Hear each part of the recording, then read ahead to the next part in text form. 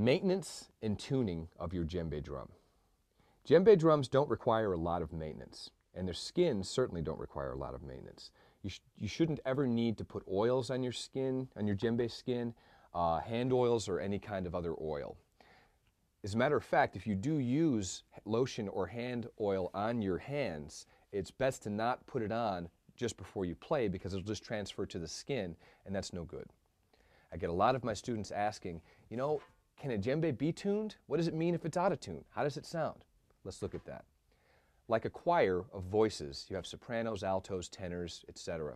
Different voices. They're all in tune. So djembes can be in tune in a fairly wide range. There is out of tune though. An example of in tune.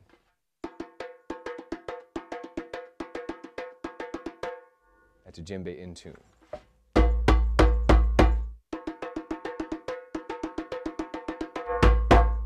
In tune. A djembe that's out of tune.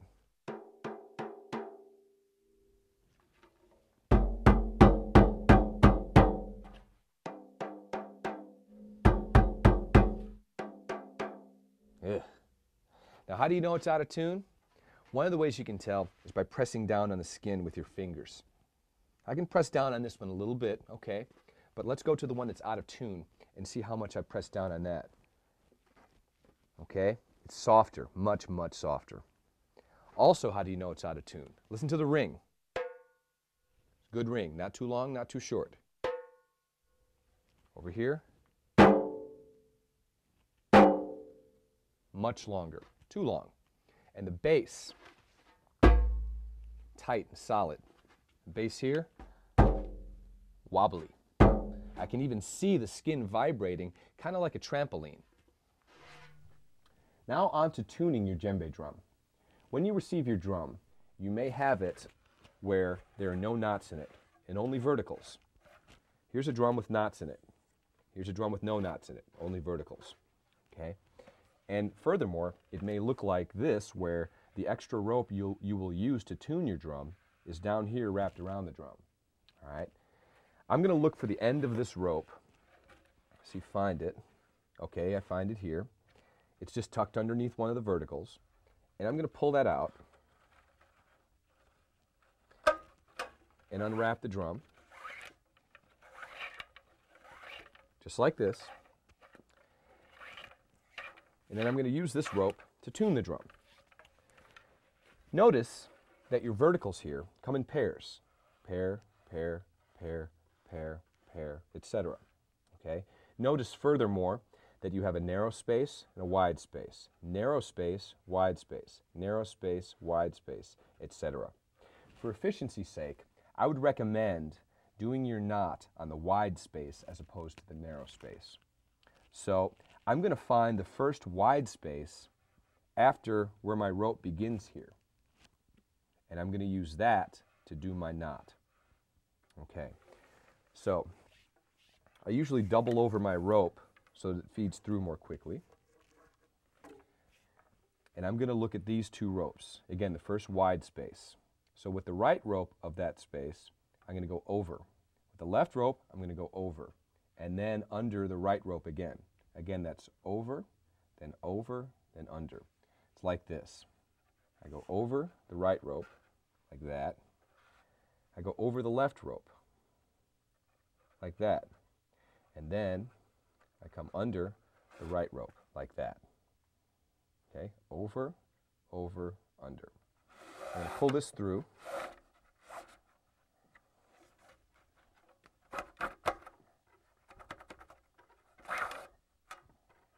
Okay.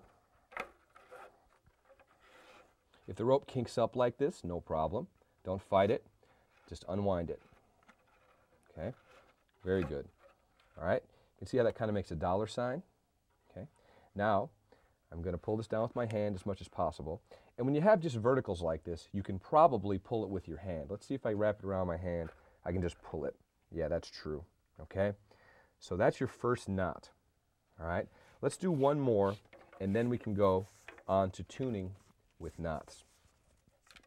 Okay.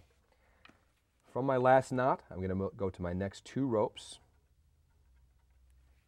I'm going to go over, over, and under.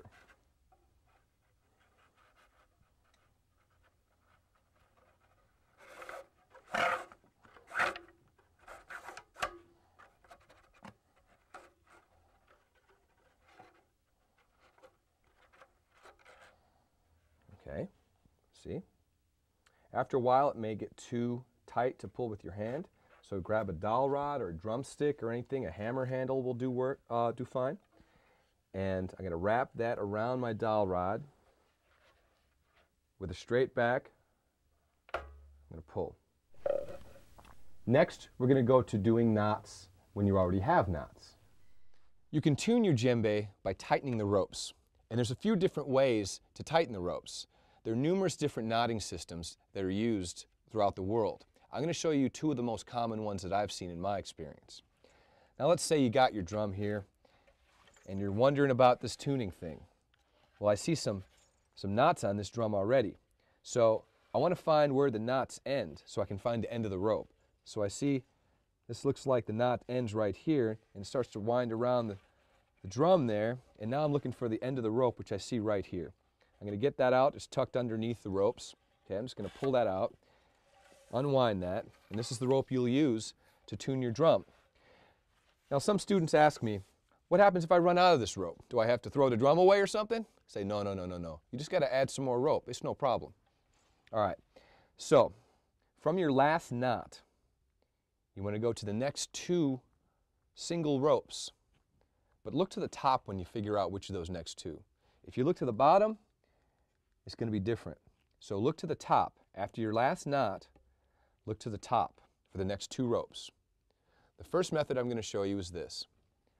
I'm going to go over this rope like that. Then I'm going to go over this rope like that. Then I'm going to go under the first one.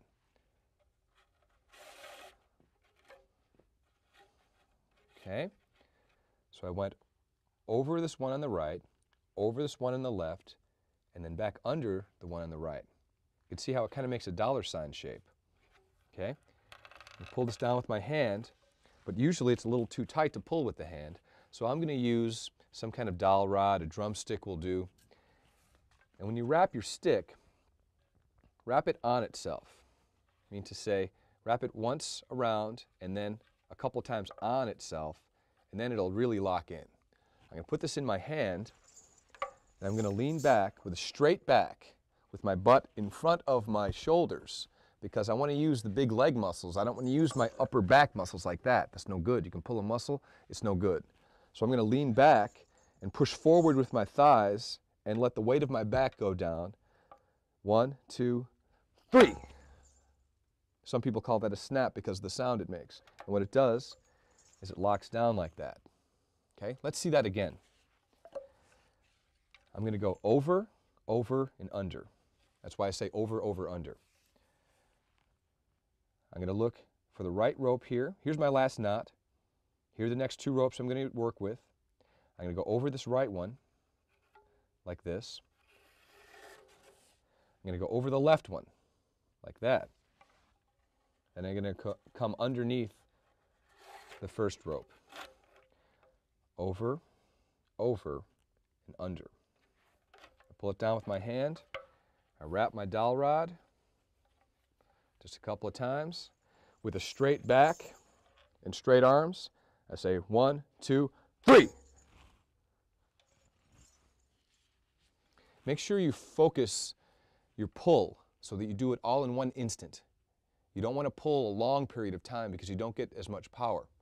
Say 1, 2, 3. Exhale and pull, and it'll be no problem. You'll be able to get a lot of power, I guarantee. Now, let's see the second method of doing knots that I've seen. This one is going to start under the ropes. Okay? From this last knot, I'm going to go under these two ropes,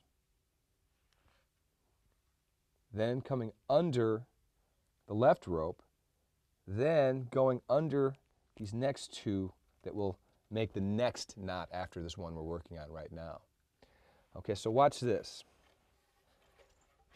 I pull it with my hand, I pull some slack with my hand, and now I'm ready to pull it And wrap around my dowel rod, straighten my back, straighten my legs. 1, 2, 3. And it pulls.